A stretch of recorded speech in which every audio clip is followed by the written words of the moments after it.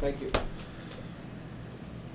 So Allan, you're the active rebounding leader on this team. What's your take on that? Just try to find other ways to impact the game other than scoring. And I just feel like I can do a good job at rebounding, so I really try to focus in that area a lot. Does that give you a certain amount of pride that you can do that in addition to the scoring? Yeah, I do. I mean, I need to help out on the boards too. I mean, I can rebound well for a 6'6" guard, and I need to help out the bigs too because, I mean, if they're blocking out, you know, all the other bigs on the other team, then, I mean, we need to help crash the guards, so I just feel like I can help them by doing that with my length, so I feel like I crash the boards more.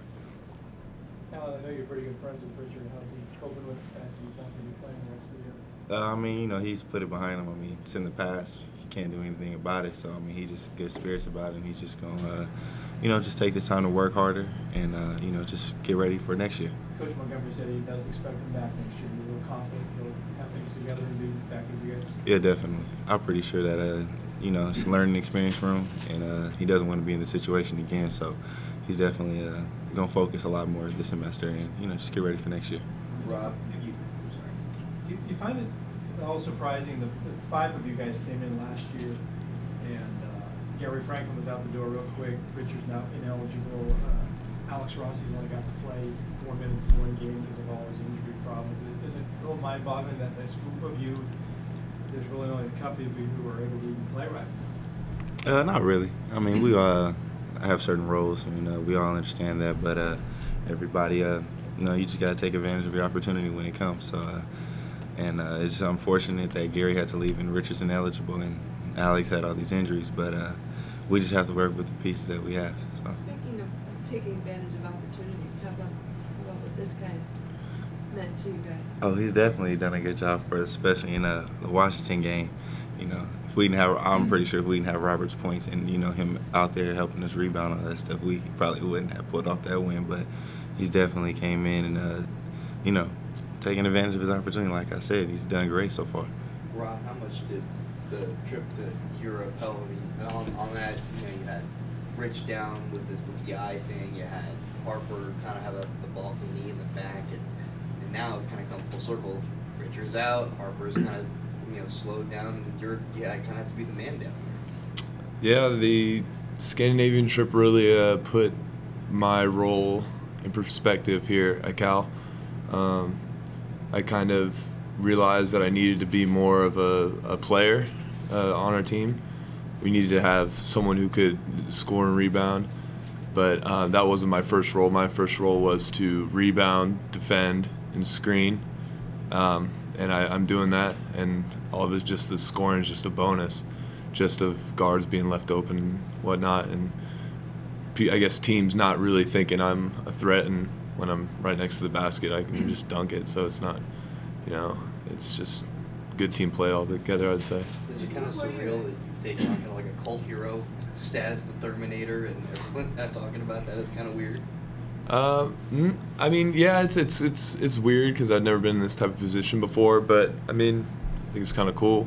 I kind of like it. I think it's, I mean, I'd rather have that role than just the role of not doing anything. You know, I like it all together. What were your expectations when you come here and not sure where you might fit in? And Coach Montgomery just said he did a little research and then said, we're giving this guy a shot.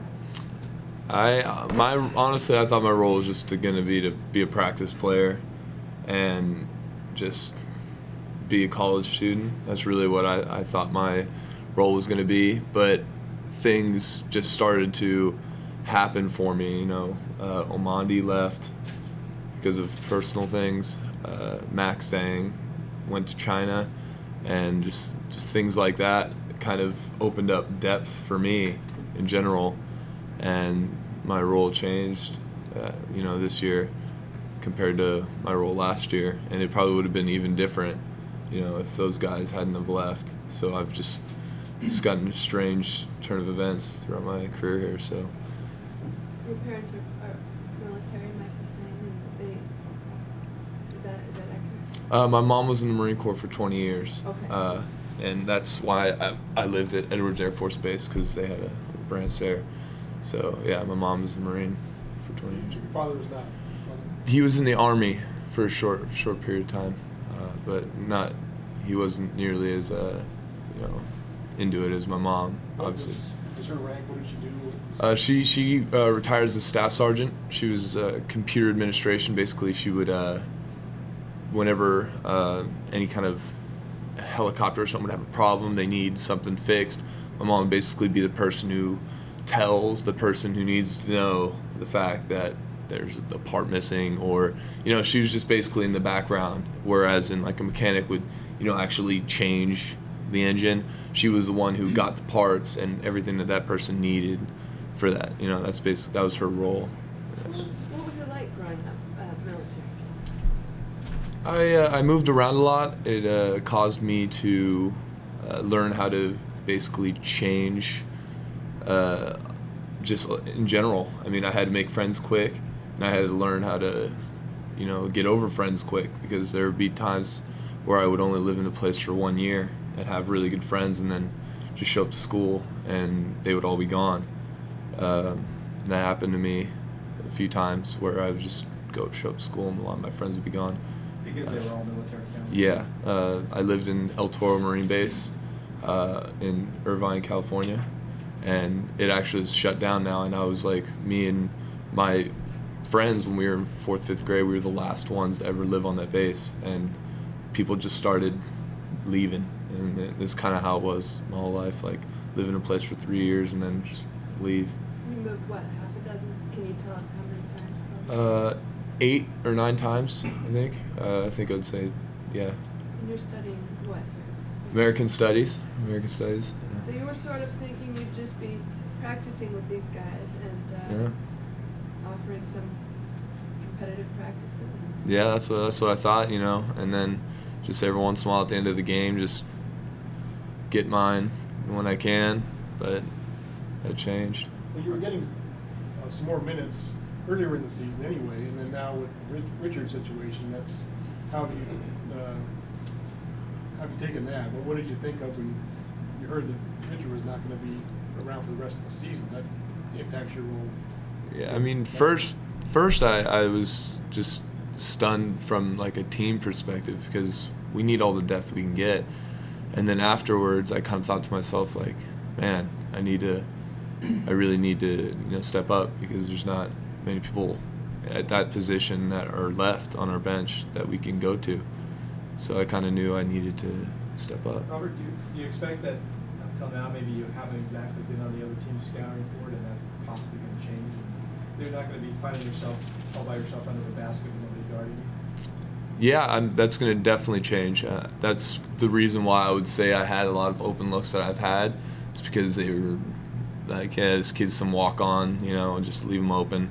And now they are going to, and I actually saw some of that at Washington State, where I would be, at the block open, and then Jorge would like drive to the basket or something, and then their big man wouldn't show on Jorge and would come to me, so I didn't get like a drop, just a dunk. And I'm sure I'm already on people's scouting reporters, just don't leave open for a wide open dunk. That's and maybe you weren't before? No, absolutely not. Well, does that help? I mean, does that help you guys to have another? Your depth is not. You don't have a ton of depth right now. To have another face who opponents are taking notice of, to open things up for the rest of you. Yeah, definitely. I mean, when Robert comes in, he brings, he can score, and he's big body. So I mean, even the other team has a mismatch and Rob is, bigger than their big, we can go down to him, because it's not like, he can only, just get drop-offs. I mean, in practice, he makes hook shots, he hits the little jumper. So, I mean, he can do other things and just, get a drop-off and, dunk it. But like he said, other teams probably just didn't, see him as a threat, because, they're like, they probably never heard of him. But now, I mean, you see a kid come off the bench and score 16 points. I mean, I'm pretty sure that's going to open up your, the other team's eyes. So, pretty sure it's but he definitely helping us out on the offensive end. Now Stanford has a week to prepare. They've seen the most recent trip. What kind of challenges do they present for you? They have very versatile bigs. They have a lot of options on the bigs. I would say maybe they're 6 deep when it comes to bigs. I think they have Gage, Powell, Owens, Trotter, Zimmerman. I mean, they have a lot of guys, and each of them can do their own things, and it's gonna be interesting. And I think we're gonna have a job to do really to really match up with all their bigs, because they have so many things that all their bigs can do. So what did military mom and military dad think of the faux honk thing in the season? Oh, I mean, my dad, ever since I was a kid, kind of just to let me do what I want with my hair, and I mean, I like it. It's a good look for me. But yeah, I think my parents don't mind the faux hawk. Are you recognized around campus? I mean, you're a tall guy. You probably stand out some, but do people know you as a basketball player these days? Yeah, I mean, I've kind of made just a connection with students just from being friends with people and knowing people like off campus, not so much as a basketball player. Like I'm Robert. Oh, and also he's on the basketball team. As in, there's other guys who are like, oh, he's on the basketball team, and I know him. It's like they kind of got to know me before I was, before they knew I was on the basketball team type thing. What do you plan to use an American Studies degree? I'm not totally familiar with. What would you use that degree for down the road? Would you hope? I mean, I have some options. I would like to see maybe being like a teacher, something like that, because I have a good amount of patience for younger kids, even though I may not have some patience for some of my teammates sometimes. But I'm just kidding. But no, I would say teaching would be a good option for me with that degree. At what level? I mean, I think I could go anywhere through, unless it's like kindergarten. I'm not gonna go there. But I mean, like middle school, high school, something like that. It'd be interesting. What was it like growing up with Sergeant Mom? Was she disciplinarian, or was she tough? Or? She was definitely the one that would get on my case, because she would do that with all her Marines. Like, that was just her thing. It was just, and sometimes I think she forgot that I was like her kid, and would just like, she would like maybe curse or something and be like, oh wait, I do that with my Marines, but I can't do that with my son. But my dad's a really big guy, so as a kid I was really intimidated by him. When I was like maybe 5 or 6, he was like a bodybuilder. He was like really, really big guy. He was probably 400 pounds, 6'10", really big man. Like, and he was really intimidating. So anything my mom would say, I kind of would just be like, yeah, whatever. And my dad was just like, he was pretty much the guy who got things done for me, at least, because he was just so big and scary. It takes a big guy to make you feel small. Yeah, I mean, not anymore. Yeah, now it's a different story, but back then it was, it's a scary figure to look at every day. Al, you've kind of been the forgotten man here because he's become the cult hero. What have you seen out of Stanford? And you've played him twice, 3 times already. Yeah, we just, they got a couple of new pieces, and they definitely done a good job this year so far. And, I just feel like, our coaches, do a good job at scouting them. And, Coach Montgomery kind of, knows their style, since coaching there. But I just feel like, if we just do what we do, Cal basketball, just play as a team, I really feel that we can have good success. And, we play really good team defense sometimes. And, sometimes we do get, we lose focus sometimes on the defense end. It kind of gets us caught into some slip-ups. But I just feel like we're just focused for the whole 40 on both sides. I'm pretty sure we'll be solid. In Washington State, was it loss of focus defensively, or Mike suggested that he thought the team got a little fatigued? What did you think? It probably could have been a little bit of both. I just feel like, we had opportunities, and we were winning the whole game pretty much. And I guess it was just loss of focus. I just felt like we probably felt like we had the game since we were winning the whole game, but I guess we just didn't close it out, and they capitalized on our mistakes. So that's what happens in basketball.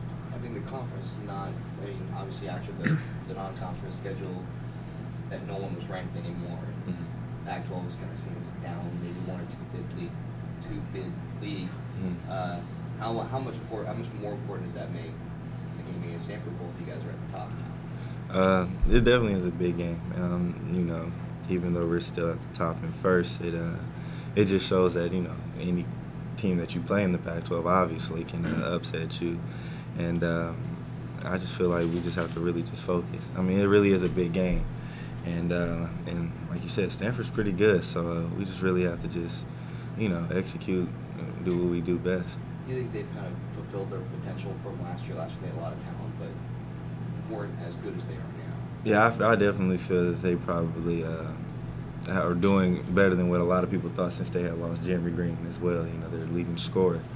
And I'm pretty sure people didn't think that that they're going to be as good as they would have been this year without him. But they definitely proved a lot of people wrong, and they're just playing great team basketball. And, you know, when everybody's on the same page, you know, everything's going to go right for you. So, how would you describe the dynamic of playing Stanford? Coach said, you know, basketball is so different than football. It's not, quote, big game week. But is there something special when you guys are playing them and the fans are into it as much as they're? Yeah, I definitely feel it's a big game for us. I mean, you know, it's the rivalry, you know, for the Bay Area team. And I just feel like, you know, I'm pretty sure everybody's going to be pumped up for this game. You know, Stanford is, you know, you always want to beat your rival, of course. So I really do feel it's a big game for us as players.